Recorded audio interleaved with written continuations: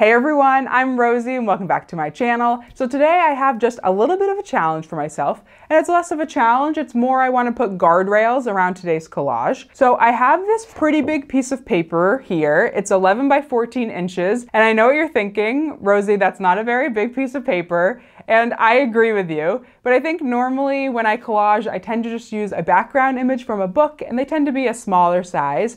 And when I do end up using a piece of paper like this, it's mostly just to add a bunch of white space around a piece. And today I want to collage on the entire piece of paper. I want to fill this thing up with images and do something much larger than I normally do. The other thing I want to focus on today is using as many images from my cutout images binder that I can. So I fill this binder full of images that I've cut out and I haven't used for a collage.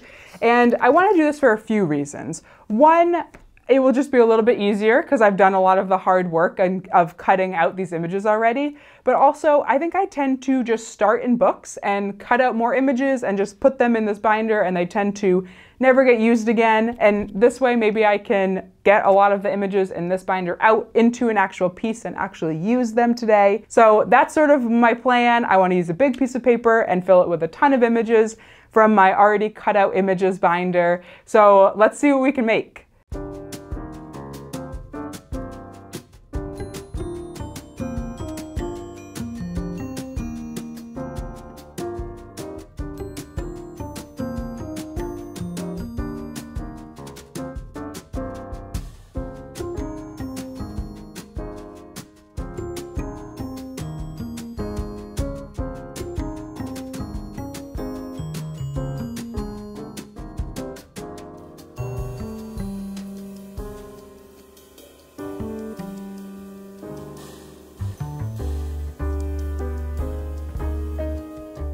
At this point in the process, I had zero plan, but really just wanted to put a bunch of elements on the page and find some funny combinations.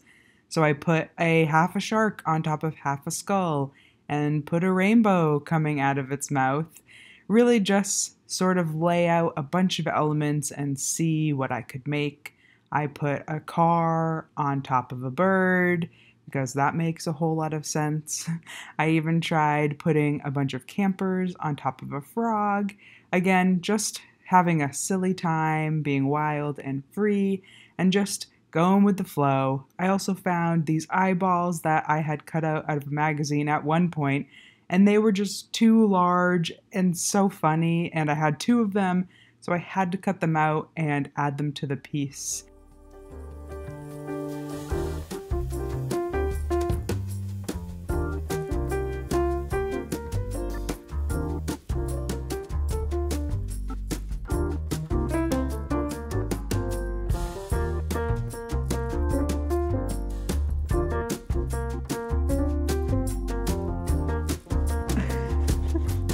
Am I accidentally making a face?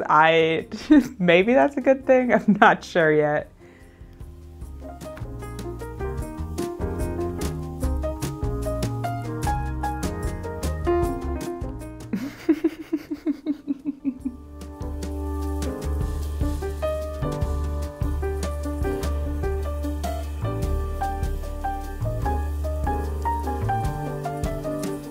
So I do think we've compiled some fun things here. There's some fun combinations going on, but I do think I need some larger elements, either buildings or mountains or some larger things to help create layers, and we'll use those to tuck the other elements behind. And so I pulled out my buildings folder and my landscapes folder, and we'll look through those to see if there's anything in there we can use. But right now we just kind of have a bunch of weird objects, and so I think we need some other elements to create a scene.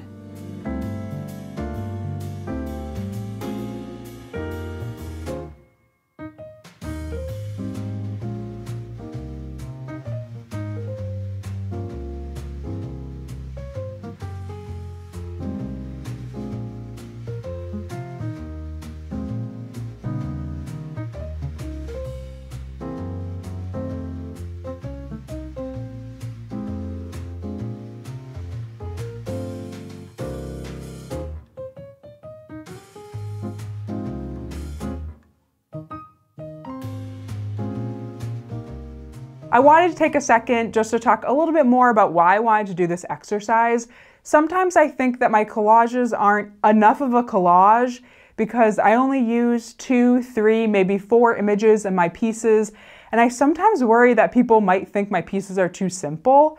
I know it's not really the case, but it is still something I worry about sometimes, and I think I felt like if I did something completely in the opposite direction, there were things I could learn from that experience that I could take forward into my next pieces. At the end of the day, I'm not going to change my style. I make pieces that are bold, clear, and poignant, and I think that they're the most impactful that way. Anyway, I just wanted to share my thoughts and feelings. Let's get back to the video.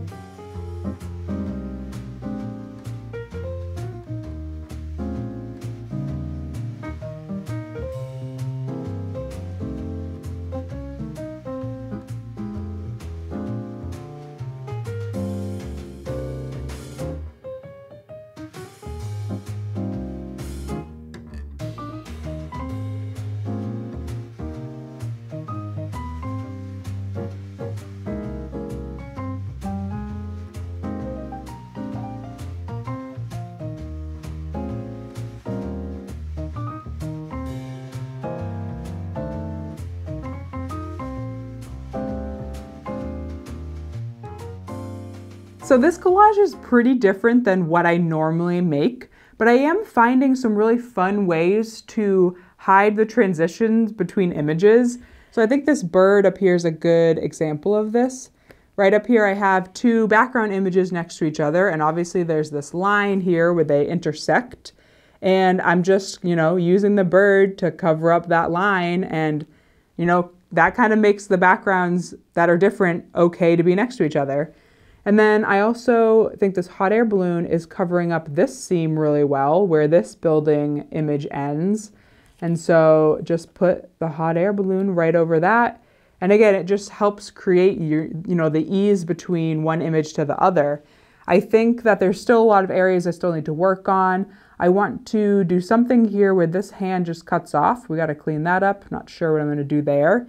And then this area, I would really like to integrate the doll's arm into this arm. And so the doll goes straight into the green bean scene. And I feel like that integrates that well.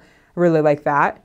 Oh, down here where the rainbow is, I have 2 different backgrounds with this line. And I think we can just cover it up with the rainbow coming out of the doll's eyes.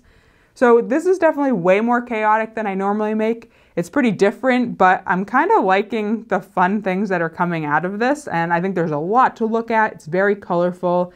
So I think there's a lot of cool stuff going on here, so I guess we'll just keep going forward.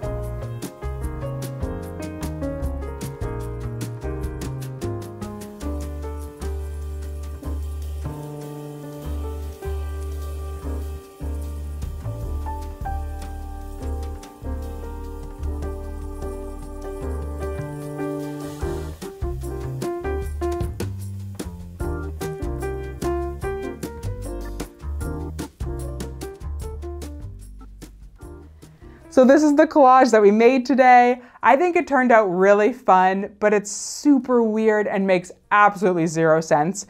But there's something about it that makes me want to keep looking at it. I think because there's so many pieces and there's so much going on, there's always something to look at. So it's kind of fun just to stare at. The other thing I want to note is this isn't glued yet, it's just taped. I think that this is going to take a little bit longer than time I have right now to properly glue because of how many pieces there are. So tape is going to have to do for right now. Also, this is pretty different than my normal style, so I'm curious to hear your guys' thoughts on this and whether you like it or not. But that's it for today's video. I hope that you guys enjoyed it, and I'll see you next week for another collage video. Bye!